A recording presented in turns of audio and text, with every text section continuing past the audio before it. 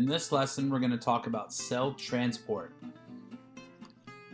So in our last lesson, we talked about cell membranes and cell boundaries, and we talked about the functions of those cell membranes.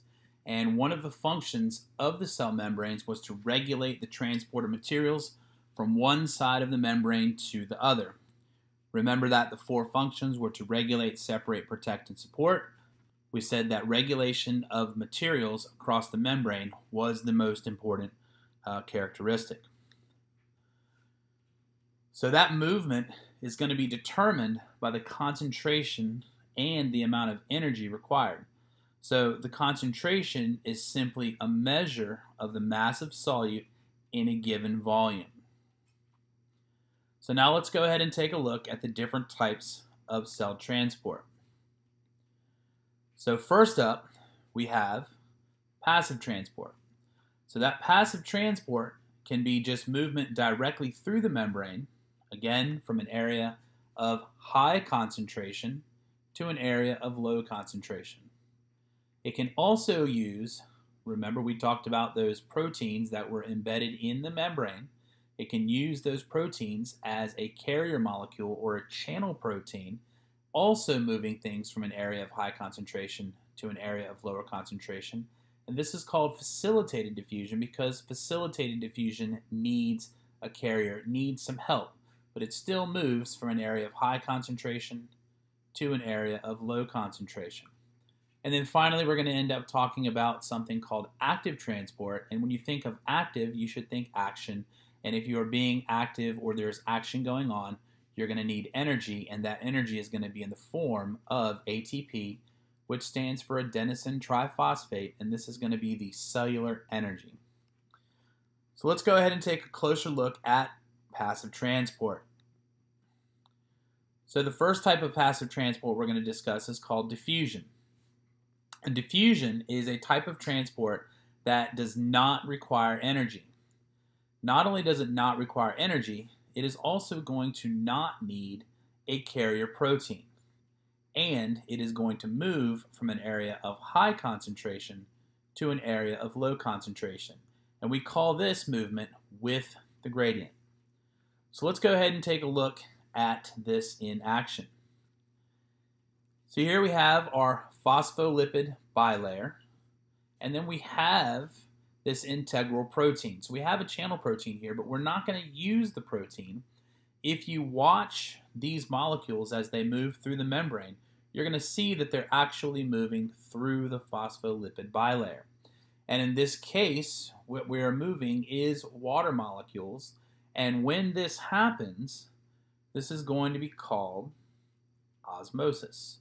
So osmosis is the movement of water from an area of high concentration to an area of low concentration that does not require energy and does not need to go through any of the carrier proteins.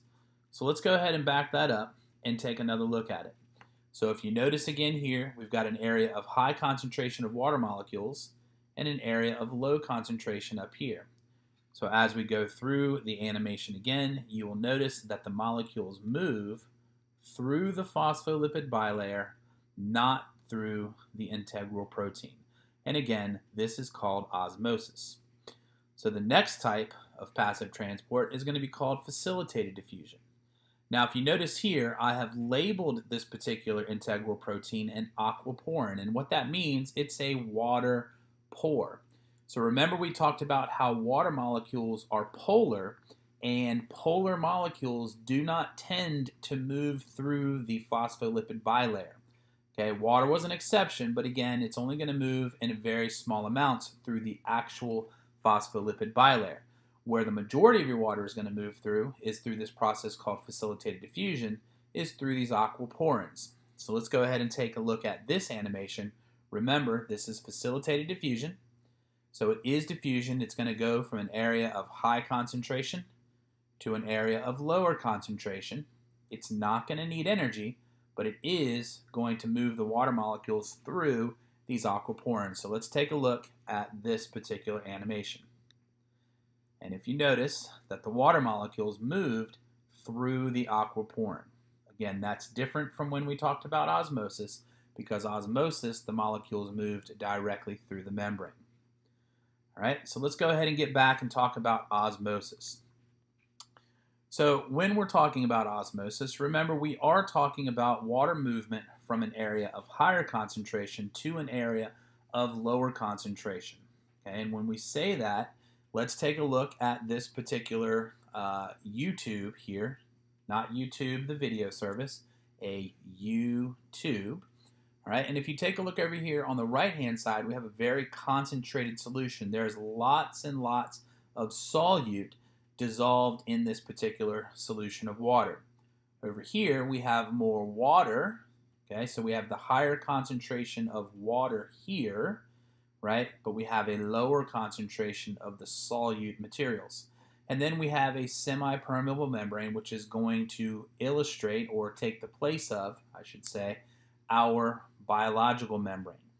Okay, so what is going to happen to the water? Well, if you take a look, osmosis is the diffusion of water. Now, for osmotic solutions, we're going to actually define them by the solute of their concentration. In other words, this osmotic solution over here is going to be considered to be hypotonic because it has a low solute concentration. Hypo, H-Y-P-O, means low. Over here, this is going to be a hypertonic solution, okay? And what's going to happen is the water is going to move from the hypotonic side to the hypertonic side, right, causing something called osmotic pressure. It's the pressure that builds on the hypertonic side of the membrane. Remember, hypertonic meaning higher solute concentration. There's many, many more solute molecules on this side of the U-tube. So again, we're going to define the osmotic solutions by the solute they contain. So I mentioned to you hypertonic. Hypertonic means we have a higher solute concentration. Iso means equal, and so this is going to be an isotonic or an equal concentration. So this we would have the same concentration on both sides of that semi-permeable membrane. And then finally we have hypotonic again. Hypo means under or below a lower solute concentration. So let's take a look at what this means when we're talking about living cells. So in this diagram, again, we are going to define hypertonic as the solution has a higher solute concentration than the cell. If we're looking at an animal cell, if you put an animal cell into a hypertonic solution, the water will leave the cell because it's going to move from an area where the water is in a higher concentration to an area where the water is in a lower concentration. Notice here in the plant cell that the water moves in the same direction, but the cell size itself does not change very much because remember the plant cells have a cell wall around them, so that's going to be a bit more rigid and it's going to give it a bit more structure. So the inside of the cell, the cytoplasm in here, does shrink, but the cell itself remains relatively the same size. Okay. Next, we're looking at isotonic. Remember, we defined isotonic as the concentration of the solute is going to be the same inside and out. And so notice here that water is going to move into and out of the cell at the same rate. Up here, water seems to be moving out only, but actually water would move in because water does tend to go both ways across the membrane. But the net movement of the water is going to be out, and that's why you see a large arrow here. Notice here the arrows are the same size, and so what that's saying is that water is moving in and out at relatively the same rate. When we are in an isotonic solution, the cells are actually at something what we call equilibrium, okay? And that again is just another way to define isotonic because the solutions are both the same inside and out of the cell. In a hypotonic solution, this is a solution that has a lower solute concentration than the cell. And in here, you're going to notice that the water tends to move into the cell. A larger amount of water moves in. There is some water moving out.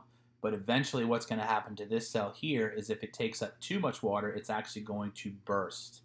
Okay? And that is going to be very dangerous for the cell. So again, if we add too much water to the cell, it will burst.